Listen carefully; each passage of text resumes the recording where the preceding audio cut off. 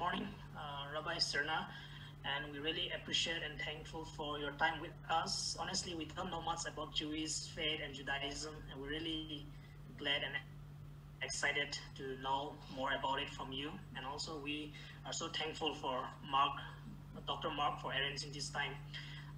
The question that I want to place to Rabbi Serna is, did you join Judaism or Jewish faith by your birth or by choice?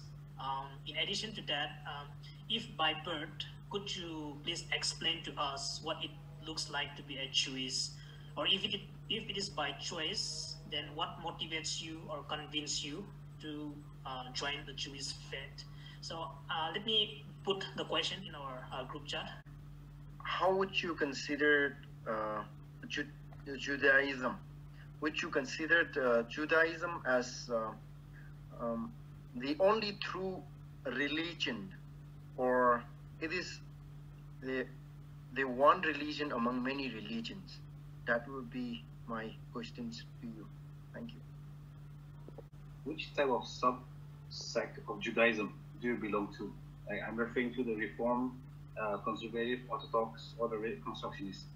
And then, do you believe that the sub-sect that you belong to is the most faithful form of Judaism?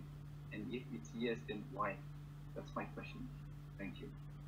Practice Sabbath and festivals in the United States, and how is it different with that of celebrating it in the UAE?